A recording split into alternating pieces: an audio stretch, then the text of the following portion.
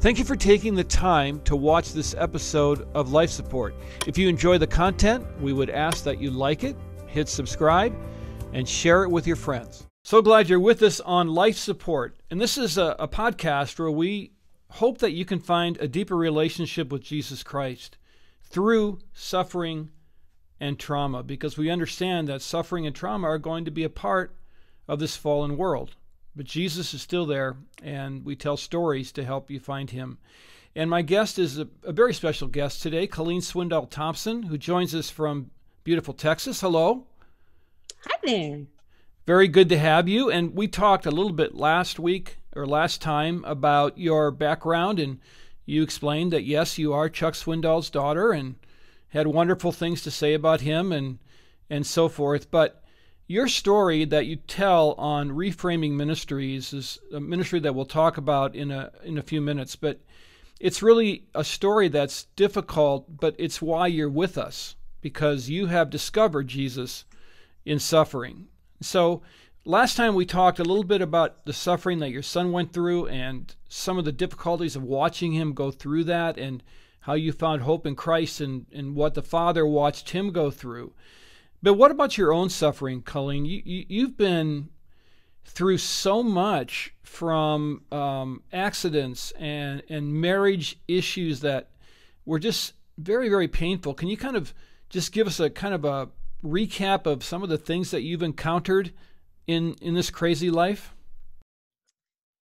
Yes. So I was not a wise self-care caregiver. And that's very typical as a caregiver. I put off going to appointments and doctors and my own just regular checkups. And what I didn't realize over time, even though I had evaluations every so often, I didn't really pay attention to them because I didn't have time to read through all the paperwork.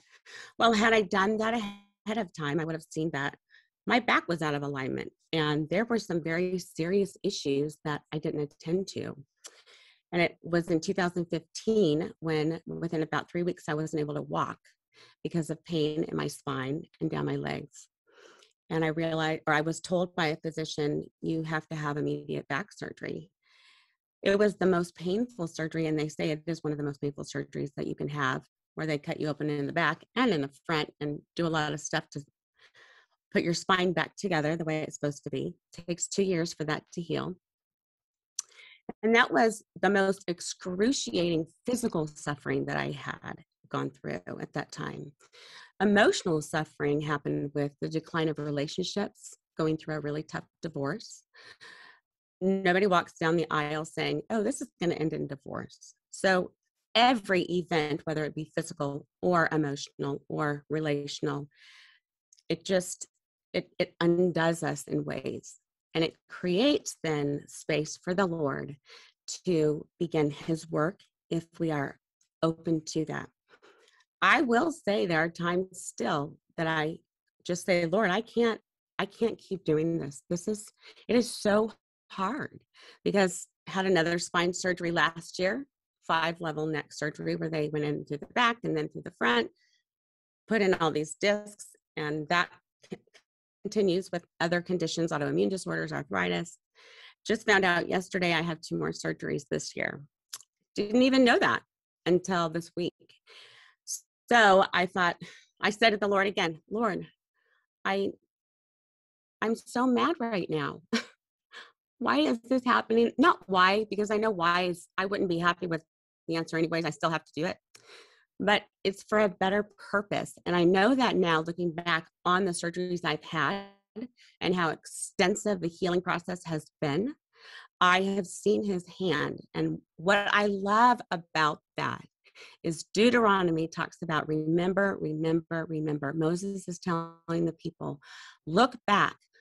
Remember all the ways, Deuteronomy 8:2. Remember the ways I led you through the wilderness for these 40 years to humble you, which every one of the things I've gone through has been so humbling, to test you, and testing is part of suffering, to see if I could trust you. And that is the purpose. I cling to that verse when I am faced with something hard. Lord, you are humbling me, you are testing me, and I want to be proven trustworthy by you. That helps me move forward. But let's not forget, when they got to the promised land, they did face a big wall, and Joshua was encouraged, march into the land, but there were still walls. It doesn't mean that everything, once we feel better or have relationships repaired or renewed or have other people in our lives, that everything's going to be fine from here on out. So I am a big believer in creating little, memorable, visible things, whether it be rocks that I collect when I go visit my daughter or when we go hiking, or it's if I have a wonderful dinner with some new friends and we have had a glass of wine, I'll keep the cork and put it in a special place because I want to remember the way that the Lord has graced me by bringing new people, new places into my life that I wouldn't have ever had before if I had not gone through what He allowed. Yeah, and in your case, it's not like you went into this physical arena all fit and super healthy emotionally and ready to go, and I can take on anything, because you'd already been through so much before you even entered this sphere. I thought I was. I used to run 6 miles a day. I love working out. I love physical fitness. I have ADD, so it helps with that. So I worked really hard at that because it was enjoyable for me. But time will catch up. And just like it is with our souls, if we do not check in with our souls and feed our souls, then we run out of what God wants to put in there. And again, we can't give what we don't have.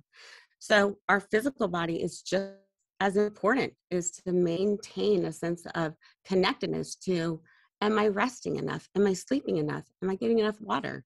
Am I breathing well? Am I being present? Am I distracted? If I'm distracted, why am I distracted? Those are all really good things to examine because we need to stay in touch with body, soul, mind, and spirit. Yeah, my wife will tell you I'm distracted pretty much 24/7. So that's something I'm going to take to heart. What was the moment that you came to? Do you remember the moment when you said, God, I cannot do this anymore? And do you remember the ramifications of that and how that changed your life? Oh, I have had more than one moment. I have that sometimes to this day. I think that's just living on the side of heaven. But yes, the first time I just let him have it was driving back in 2006 from the appointment with a doctor at Chuck Hospital in California. And Jonathan had just been diagnosed with about 7 or 8 more disabilities. And she had looked at me and said, you're going to be raising, he's like the work of 10 kids. And I was already so exhausted. And I was so mad because I thought, I've done all this stuff, Lord, and this is what happened. So I just drove in my car and told him everything I was feeling. What we think the Lord will do is walk away. No, he was like, keep it coming. I know that's what you're going through. When we get honest, when we share openly, authentically with the one who created us, first, his arms are open. He never leaves us or forsakes us. His love is unending. We have to cling to that because that provides the safe place for us to then express the emotions that we have. And again, emotions are just emotions. It's what we do with them that makes or breaks us. And I've chosen to take these experiences. Just last week was really working through a tough thing with Jonathan. And I was like, Lord, I cannot do this. And I realized he just was calling me to stop trying. Sometimes stop and being still so we can see what he will bring in is what he's longing for us to do. It creates those still quiet moments for him to speak to us.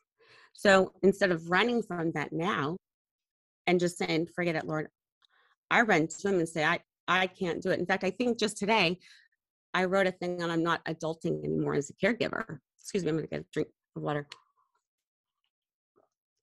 And I realized when I was writing this, how many things I do because I want to be responsible, but also I'm controlling.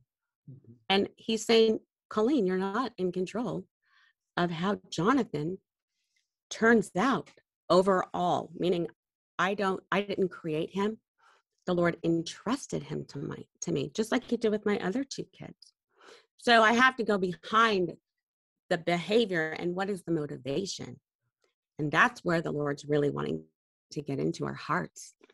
When you talk about honesty with God, I always think of David. And last time I was in Israel, they've excavated what they believe is his palace in the old city. So I remember kind of walking to that spot and looking out over this area that would have been Jerusalem then. And my guess is David probably wasn't a super fun-loving, like just happy-go-lucky guy. Now, I'm old enough to have almost been there, but I wasn't, so I didn't know David. But I do know that his writing was deeply honest from his heart. He was a very imperfect man in so many different ways. But yet, God used him remarkably. And so he ran toward God, just like you said, not away from God. And then he found God there waiting for him. So how does someone who's listening right now, Colleen, learn to embrace God in the dark moments? Because we all have them, whether we want to admit it or not. We do. We've had a lot of that has come out in this last year through the pandemic, which I am so, it was such a tragedy to go through all that. But the good thing is that people have started to get more honest. I think the church needs a paradigm shift, honestly. If we look at the disciples, the closest friends that Jesus had, they were so imperfect. I mean, I love it that David's in the Bible because he is so a man after God's own heart is what Jesus says about him. And yet, yeah, he was completely imperfect. The people that Jesus was close to were not the ones that were probably on the front rows of the church. In fact, Matthew, a tax collector, they were not allowed in the synagogue, and they weren't allowed in any judicial system whatsoever.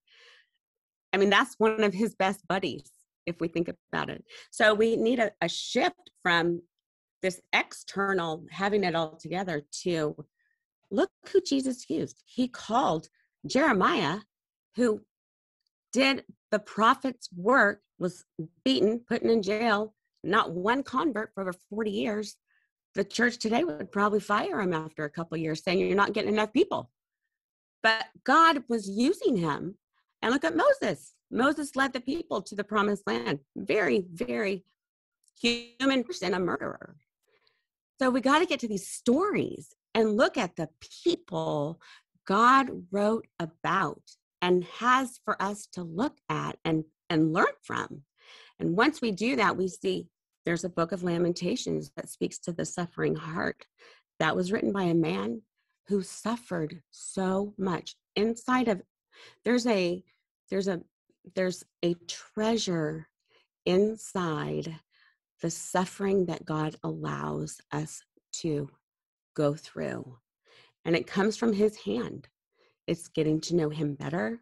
He brings us to people who reach into our hearts like we would never have had before had we not gone through experiences. In fact, one of the doctors that I have had went through a divorce, and I was able at an appointment to, usually doctors don't talk more personally, but because I have so many of them and I see them all the time, I get to know them. I just said, I'm just really, really sorry that you're going through that, and want you to know I care and I understand. Just hearing that alone makes it a little bit easier for the rest of the day. Yeah, well, you have the credibility because you've been through stuff. You know what it's like to go through things. And so many times in the church, we just throw out these platitudes that mean nothing. And then what happens is people just go hide because it's too hard to deal with all those platitudes. And I think to just say, I'm with you, I'm here, you can't make it better, right? Isn't that what Jesus does with us? He's not with me like sitting here physically, but I know his presence is here.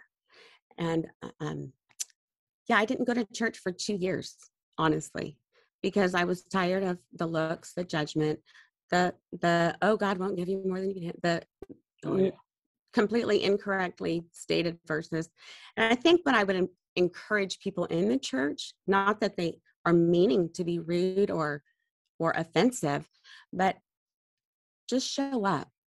You don't have to say anything. And if you do, it can be, how can I help you? Because nobody knows what I went through that morning before church. And I don't know what they went through that morning before church. I don't know if they've had a diagnosis or if there's been something that's happened. None of my words will change their diagnosis. But telling them that I'm here, that I will be sending a house cleaning service that will show up for a month as they start chemo, that is walking with someone through their suffering. And it's amazing how many of the daily needs we can help each other meet when we step into another's life that way, without judgment. Just how can I care for you and love you through this? Because that's what Jesus does with all of us. Yes, he does. And he didn't get that same treatment by the disciples. And this has been going on for a long time because those men didn't exactly do a good job of standing by the Lord in that moment of darkness. And they were afraid and they didn't want to step into all of that. So it's not just now. It's always been this way. And it's a battle of the heart. It's a battle against the enemy. And like you said before, it's really about who's in control. And I think it's about what we value, really. That's what it comes down to. I've been realizing more lately as I have been reviewing some of my core values and the ministry core values, that most decisions, the best decisions that I make, come from a place of those core foundational values, not on emotion, not on a reaction, but when I've stopped, allowed the Lord to calm me down a little bit, because I can be such a little fireball, and then let him speak into my heart and then move forward.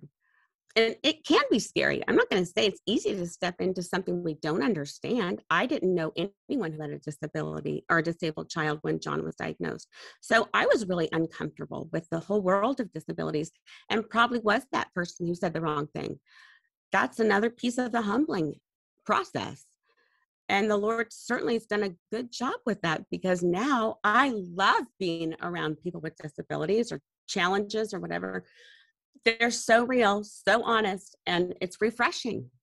For our churches to become that way, to me, is an exciting thought. And I think that can happen. I do too. Tell me about Reframing Ministries and what you're trying to do there and what led to the beginning of that ministry. So Reframing started as I was realizing more and more people, besides just people with disabilities, but more and more people are really hurting. And my own physical pain and suffering added to that. And I thought, I've got to figure out a way to, it's really a psychological term, reframing. And it's just looking at life through a different perspective. And a lot of times we're looking at that closed door, that big wall, and behind us is an opening. But if we stay looking at the frustration or the suffering or the problem and don't stop and say, okay, Lord, shift my focus, then we're going to miss what he's wanting us to see.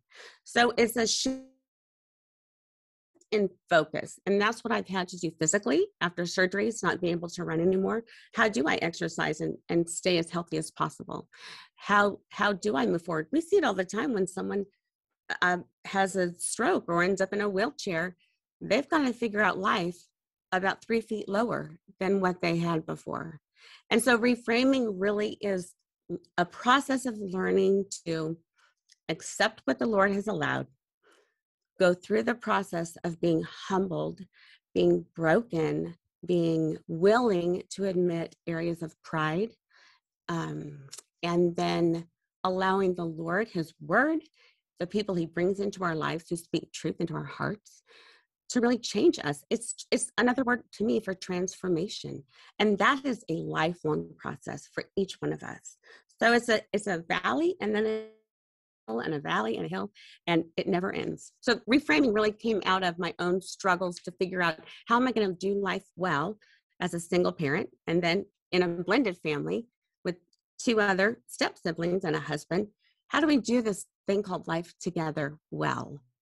we got to shift our perspective a lot of times. We got to look in different ways and get really creative, strategically think, be a problem solver. That's what I want to teach through reframing. So we have the site, reframingministries.com is where you can find us. I do weekly articles or interviews, a lot of resource support, a lot of interaction online, a weekly live, Facebook Live at 1:00 on Tuesdays, which is so fun. And it's just a short little boost that hopefully gives someone something to cling to if they're having a bad day, or that they can pass along to someone else. It's a voice that says, I understand you. Here's what happened this last week that just threw me off. So we're just very real. And I just invite anyone who has suffered, is suffering, or will suffer. Yeah, that's really good, Colleen. And I think that we all know what that's like to maybe feel like we just don't have anything left in the tank. And so what you're doing is you're giving people hope. And I really appreciate you doing that. So again, it's reframing.com. And there you go. And on that front page, you've got a beautiful story there. And if you really want to really view Colleen's story at the whole, go to her website and you'll be able to see God work through amazing ways, a lot of it through tears. But that's where God does his greatest work many times. So I really appreciate you sharing. Thanks so much for joining us. Thank you so much. It's such an honor to be here and to be able to share and hopefully encourage someone today.